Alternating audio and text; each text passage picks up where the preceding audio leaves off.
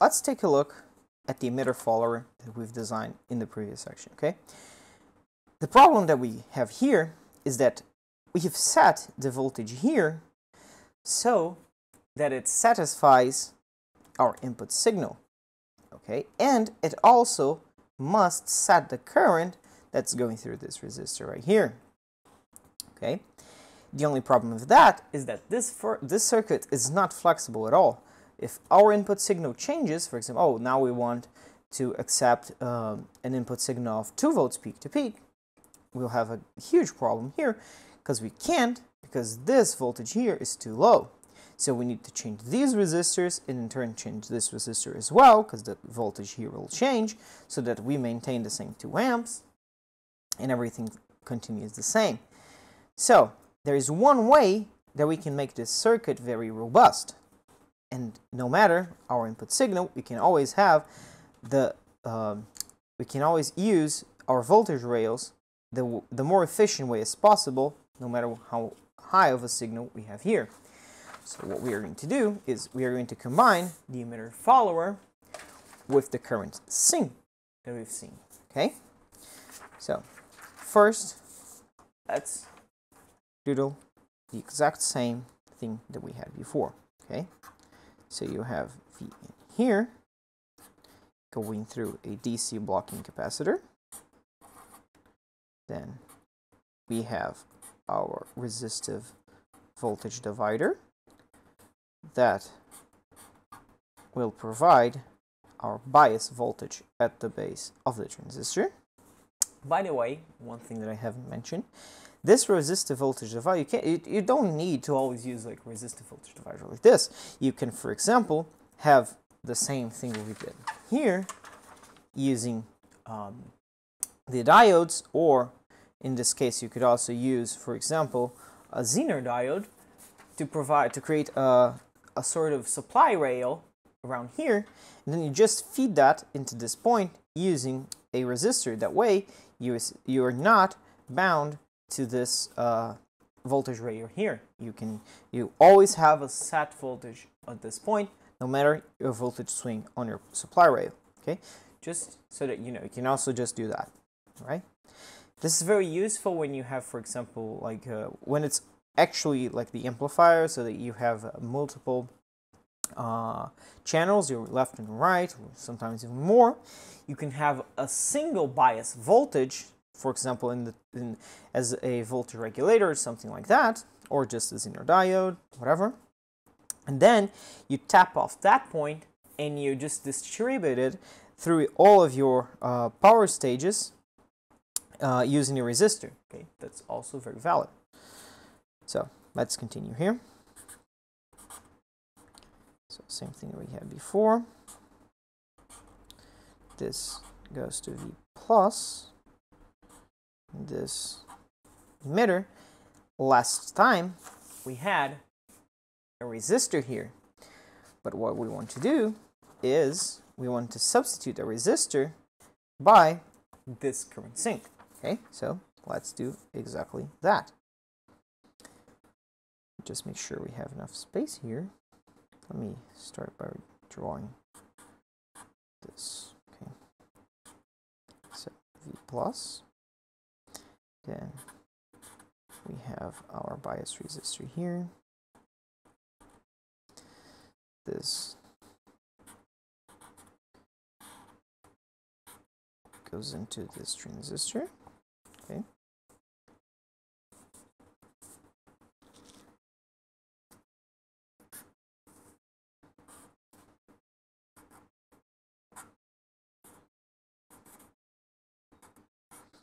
This is going to be the current setting resistor. All right. And now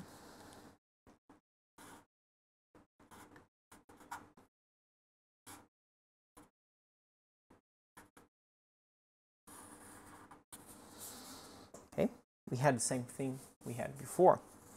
We've just combined these two things here into one. Okay. Let me draw the rest of the circuit just so that we have a complete thing. DC blocking capacitor to our load, okay? So, why have we done this? The way that we've set this up, no matter what voltage we have here, provided by this bias network, this current sink will always sink the exact same amount of current. So we've made the whole thing independent from the voltage that we've set here, right? So same thing applies. Now what we want is to maximize the capability of this point to swing no matter our input voltage, because remember before we had a 1 volt peak-to-peak signal, but if we want to allow for a 2 volt peak-to-peak signal to be buffered, we couldn't with this setup. We had to change this resistor and this bias so that this point here could accept the signal without clipping. Now we can just set this point right here to, let's say, just for example, half the supply rail, so that way we've maximized the capability of this buffer, so that no matter what, we can put even larger signals at this point. The thing is, to get the most voltage swing here, we shouldn't just bias this point to half of the supply rail, because of one thing. You got to remember that we have VC set here, and we also have VC set here. And we also have this point right here, which also has a voltage across it. So the optimum voltage for this point can be calculated as, let's put like this as VE, okay, which is always going to be the VBE of this transistor here. So it's just the VBE of this transistor, okay. We also have VCE set of this transistor, okay, and we have the VCE set of this transistor plus the VBE of this transistor. So let's calculate that. So first, you got to sum up everything that we have here. So we have this VCE set of the first transistor, okay, plus its VBE of the first transistor, plus the VCE set of this transistor, VCE set of transistor number 2, plus the, in this case, it's VE, but you can just say that it is the VBE of this transistor. Okay, so VBE of transistor number 2. Okay, so now you just sum this up and you subtract by your supply voltage. Okay, that will give you the maximum voltage swing that you can have at this point. Okay, just that. It doesn't give you the value that you should put here. So now that you have this value right here, what you do is you just subtract this whole thing from your supply rail. Okay, then when you get that, all you have to do is you divide all of this by 2 so that you get the midpoint of this rail, of this voltage. And to get the point that you want here, all you have to do is you sum these two up, the VB of this transistor plus VC set of this one, plus the voltage that you have here, and then you will get the voltage that you need to be at this point. So to get that voltage at this point, to get this voltage right here, you just add the VBE plus VBE to here, and then you get the voltage you want at the base of the transistor. That way, you just have to bias this point right here to the voltage that you've discovered here plus VBE. Very simple. That way, you have the midpoint of the linear region between these two devices. Okay? That way, you've maximized your voltage swing. By the way, when you calculate this, this part, I mean, when you the top half of the fraction, when you calculate this, you actually get your voltage swing, the amount of voltage you can swing from peak to peak. Remember, you shouldn't get near this voltage, because then you're already like starting to get in the nonlinear region of these devices, because some of them might, again, everything has to have some margin. Some of them might be already turning off, getting to saturation and stuff like that.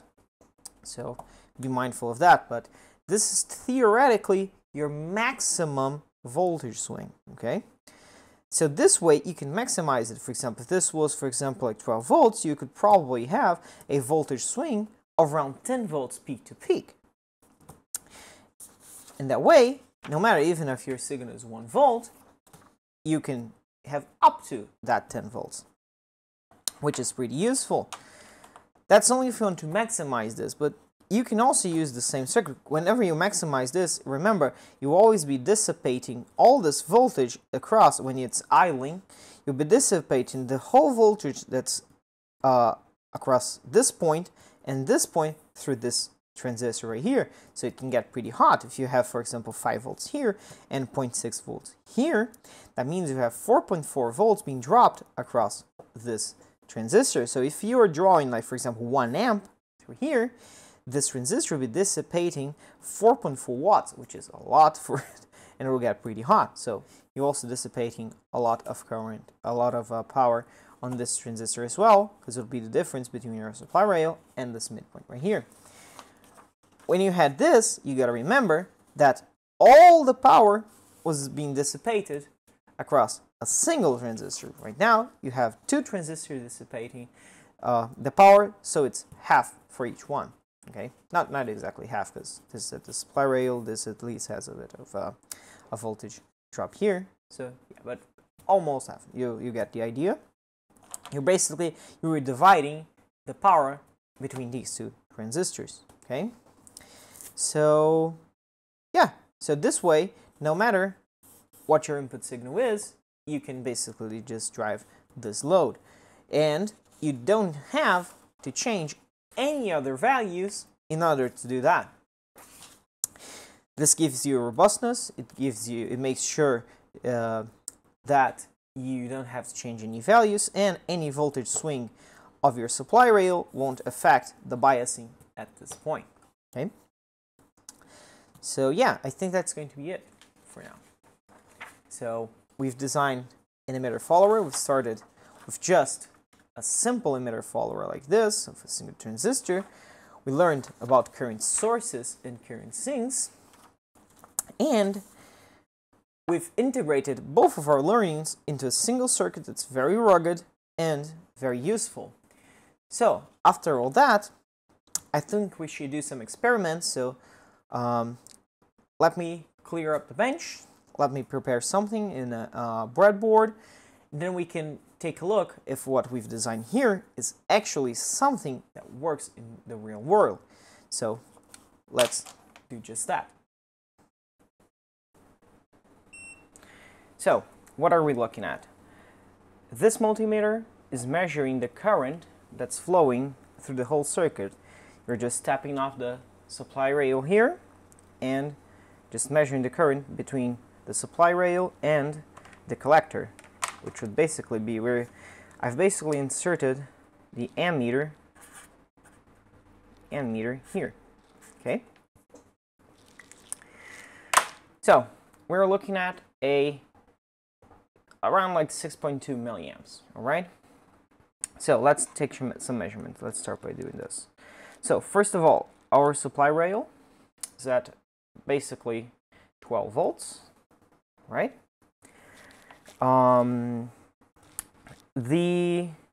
So we just measured here. So let's measure at this node right here. We should have VBE right there. So this node right here. And if we look at that, we have 630 milliamps. Okay, so that's why our current is basically the same. Any difference here is just the accuracy of the resistor. We have some tolerance there, so that's why we see like the we have 630 millivolts and not 6.3 milliamps. It's just the resistor that's not exactly at 100 ohms. Now that we've seen this, so this means that this transistor has a VBE of 6.3, right? So now let's look at this node right here. So this node right here should be at this VBE plus the VBE of this transistor, so that we just have VBE right here. So this should be like around 1.2, 1.3 volts. So let's see if that holds true as well. So probing that node, and wow, that's weird. So sorry for that. Sorry for changing stuff again. I went to probe this node right here to check for the double VBE at this point, but I noticed that something wasn't adding up. I was getting like 0.5 volts, which means that again, when I went with my oscilloscope to check this, because I knew we were having oscillations, this time we were oscillating at around 1 megahertz around here. Have I told you that I hate breadboards? I absolutely hate these things. They are horrible. So what I had to do is I added another capacitor here. Let me just, I need to do this. So again, just added another 0.1 microfarad here. Just this guy right here. Okay? So now we can continue. So let's take a look at this. Let me just check here. So now let's probe this node right here, and we should have 2 VBs here, so around 1.2, 1.3 volts. And if we probe this point, we get 1.28. So everything that we've discussed before still holds true. Okay. So here we go. You have a current sink, and you can change the supply rail. Let me do that, just so we can look at this. So this is measuring the supply rail. Let me go to my power supply. As you can see, we can vary this, and the current stays basically the same. What we are seeing here, we're like at half the supply rail. This current, it maintains like quite well. The reason why we're seeing this change in current here is because of the current going through the 10K resistor. So now we could have some oscillation as well, but that stuff is common. Also, we are passing a different current through this second transistor right here, since we are lowering the supply rail here, so there is less of a voltage potential across this resistor, which in turn will change your VBE, because it's also dependent on the current that you're driving this transistor at. So that's the only reason we are seeing that change in current. Hey, we're like at 3.6 volts, and we are getting like now we're starting to drop a lot, but as you can see, it's maintaining your current quite well. A lot better than if we just had like a resistor divider or something like that. So yeah, this is quite nice, as you can see. Maintains it quite well. Let's go to like 15 volts. As you can see, current stays practically the same. What you always have to keep in mind is that usually you're not worried about like microamps. You're usually only worried about your milliamps, especially if this was like the output stage of your amplifier. Then you wouldn't have to care about, like, for example, changes in microamps. Okay, so this is quite stable. It's quite nice. Sadly, since this is on a breadboard, we had a lot of issues, but hey, that's how it works. So now let's take a look at building the current source. So now that we've seen the current sinks, let's take a look at the current source. So I've rearranged the circuit. Again, had to decouple it because breadboards. same way as we did before, let's go straight to this last circuit, which is, in my opinion, the best one out of the bunch. So you can, at home, you can simulate these circuits. You don't have to build it up on a breadboard. In simulation, it's also a lot better, since you can change the values here and see how that affects your the behavior of the current source and sink and whatever. So I highly recommend you to go to the simulation software. I recommend the LT-Spice.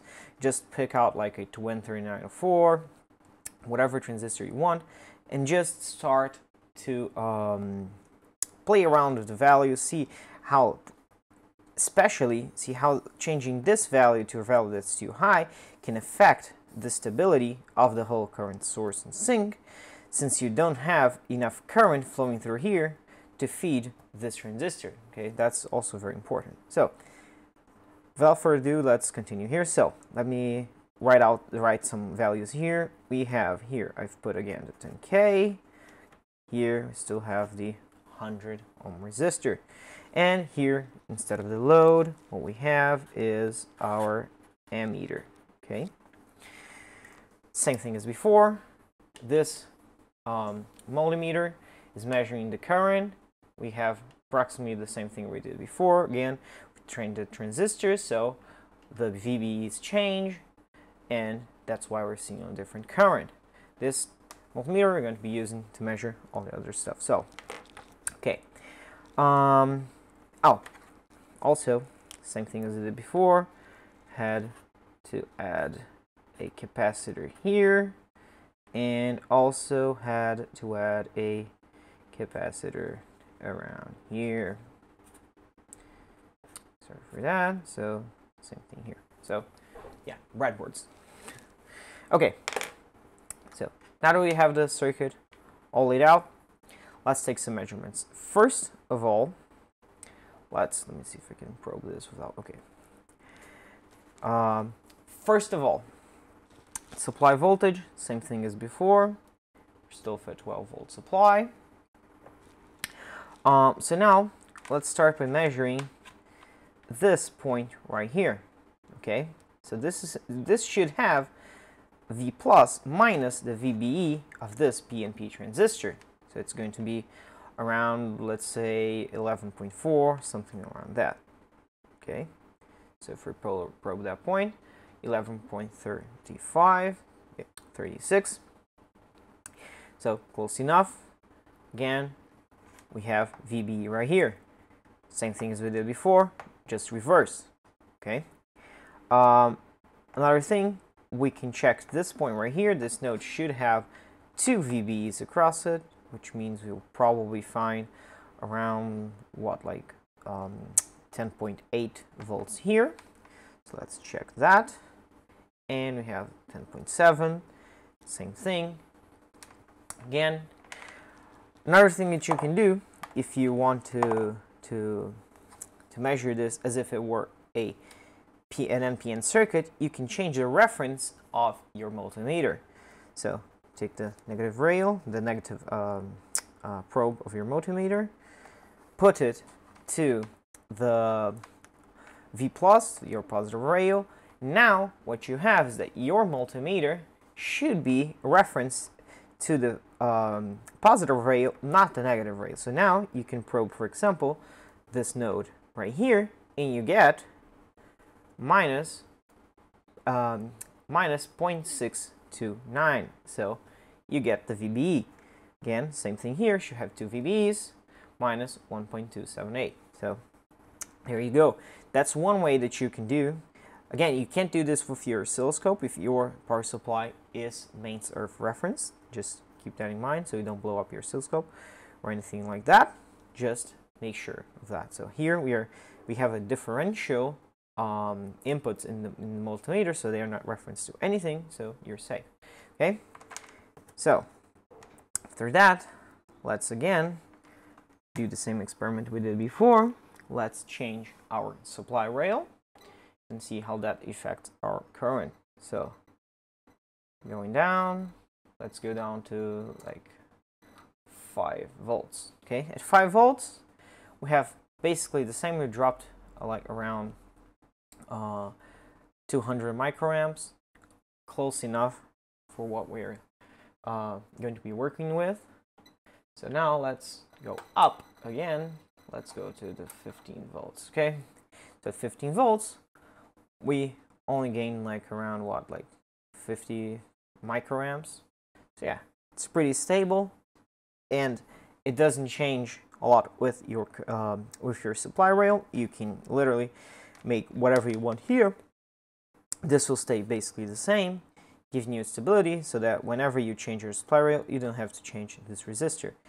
So yeah, so that's it for the current source. Now let's take a look at the final example that we did, which was the emitter follower with a current sink. Let's go. So now let's combine what we've learned so far, the emitter follower with the current sink, to one circuit and test it out, okay? So same thing as before. Let me just put the values here. We're going to be using the same values that we were using before, 10K here, 1K here. The load that I'm going to be using here will be 1K. Okay. This resistive divider, I'm just going to bias it to have the supply rail, just because I'm lazy right now and I just want to finish this so that we can go on with the rest of the series. So I just put a 10K here and 10K here. This is not optimal, okay? You should be biasing it like this. If this was an amplifier, I would probably just put a potentiometer in series with each one, whichever one of these. So if I were to put a potentiometer in the high side, I will just place it like, for example, a 1K resistor, then the potentiometer, just so that when you're adjusting the potentiometer, it will never short out to one of the rails. That way, you can set the midpoint here later, which makes things a lot better in case you are going to be doing something that can be run off multiple supply rails, okay? Different voltages. Then you'd be biasing it according to this that we've discussed before, but that's another thing, okay? So here I have a 4.7 microfarad capacitor. Here I have a 100 microfarad capacitor. These values I just chose because they were already laying around in the bench, so nothing, I didn't like specify these at all. Something that I have added, okay, so first of all, had to add capacitor here because breadboard, and another capacitor here, same thing, like around here because breadboard. Also, I've added a resistor here because of the breadboard, but also in this case I chose like 100 ohms just so we can cut down all the noise that we were getting. Here you should always put a resistor if this was the output stage of a preamplifier or something like that. Whenever you have a signal source input, you should always put a resistor before the capacitor to ground. I would usually place like a 10K, but then you have to keep in mind that this will affect the input impedance of your circuit. Just remember that. So the input impedance here would be these two resistors in parallel with the base of this transistor and this resistor in parallel with all that, okay? So usually I just put like a 10K here, or like sometimes I put a 30K, 33K. It depends on what I'm using in the circuit already. This way, first of all, it cuts down the noise a bit, and also something that you get is whenever you don't have this resistor, this capacitor will always be charged to this voltage. This is always floating, but it charges up. When you plug in a source here, you usually hear like a pop on the output. The reason is that this capacitor is discharging to your signal source, okay? So always put a resistor here, usually a high value, okay? In this case, I chose a really low value just to cut down on the noise, okay? So this is basically what we have. Let's take some measurements just to make sure we're still okay. So here we should have the VB of this transistor, and we do have it. Okay, here at this point we should have double the VBE, and we do. Okay, so our current sink is working the same way it did before. At our load, since this point is AC coupled, there should be 0 volts, and there is 0 volts. Okay. By the way, you may see that whenever I touch anything around this, you see that the current changes. Okay. Yeah, it's probably some oscillation there. Since the input is currently floating. So that's why you're actually seeing a different current going through there. So now, let's take a look at this point right here. This node should be the bias of our amplifier. And it's sitting around half the rail. Okay, these resistors are really bad. In terms of tolerance, they should be like 1% resistors, but I'm looking at them and they are usually like within like literally at 1% of their value, which is pretty bad. But these are just some cheap Chinese resistors that I keep around to do breadboard stuff. So that's our bias at 5.9. So this point right here, the output node should be, DC output node should be at that minus the VBE, and it is. Okay, so we have that VBE drop here. So the DC operating point of this circuit is working pretty well. Now, let's fire up the oscilloscope, turn on the function generator, and let's look if we still have that buffering effect. Okay, let me rearrange stuff here. Let's do that. Now that we have the oscilloscope plugged in and fired up, let's take some measurements. Okay, so first of all, we're going to be inputting a 1 kHz sine wave at 1 volt peak to peak right here at input. So let's probe that point right now.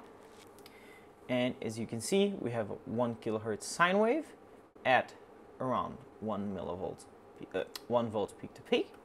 Okay. So now, if our circuit is correct, we should have 1 volt peak to peak as well at this point at the load, AC coupled. So let's check that. See, same thing, 1 kilohertz around 1 volt peak to peak. We have done everything right, and this circuit is working. Okay. So yeah, it's very simple. This way, you can just have a buffer at the output of your amplifier or whatever you want.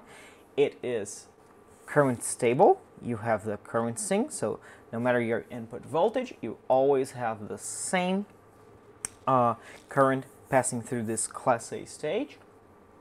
Not only that, you can adjust the midpoint right here, so no matter your input voltage, you still get the same output. Yeah, so one last thing that I want to show you, let's just see how this circuit clips. Okay, so let me plug the oscilloscope back in. Let me get the, where's the tip? Here we go. So let's do something that's interesting. So let's get that voltage. Let me just adjust the oscilloscope here. So what we are going to do is we're going to put an input signal here that's a lot higher than our amplifier is supposed to take, and let's see how the signal clips. Okay, so let's go. So 2 volts peak to peak, still no clipping. 3 volts peak to peak, no clipping. 4 volts, 5 volts peak to peak, no clipping. So 6 volts peak to peak, still no clipping. Almost 7 volts peak to peak, still no clipping. So 8 volts peak to peak. I think we're starting to clip down here. Yeah, so there we go, 9 volts peak to peak. And what you're seeing here, what's happening is, since we are on a breadboard, instead of getting like that sharp clipping right here, we're getting oscillation, because this is starting to become like a high frequency oscillator because of all the capacitance and inductance. But as you can see, we are clipping around here. So let me just go up a bit. See, right there, clipping. Still not clipping on the top side. That's because our biasing is not correct, since here we have basically what we have two VBs right here. So yeah, that's why, and this is a bit low. Okay, so yeah, we're starting to clip at the top side at around like almost 15 volts peak to peak. So yeah, we are well above our supply rail. So yeah, this is quite interesting. So yeah, that's basically it. Let's go back to our 1 volt peak to peak. So there it is. So as you can see, a pretty simple circuit. Okay, with this circuit you can just put a beefier transistor here. You can put for example, a complementary feedback pair here, as we've discussed before. That way you can have a high impedance input right here, and you can buffer that to drive, for example, like an 8 ohm load. If this was a regular power amplifier, you can drive a pair of headphones, whatever you want. So yeah, it's a very versatile circuit. It's a linear circuit, so it's not the most efficient thing, especially in the case of right here. This is a class A, so you're burning basically for whatever load you have here. You're basically drawing double the amperage that you need to drive this load. But hey, this is only a headphone amplifier, and I hope you learned a lot of this circuit, because here you can learn a lot about transistor, discrete circuitry. We still haven't touched into amplification. That's what we're going to do in the next video. So yeah, I hope you've liked this one. This is the first video. I hope you've enjoyed it. If you stayed this far, congratulations, because I really don't know how this video will turn out. It was quite rambly. I have that tendency. But I hope you've learned something. If you have any questions, you can just put them in the comments. Any suggestions as well. And yeah, so see you in the next video, I hope.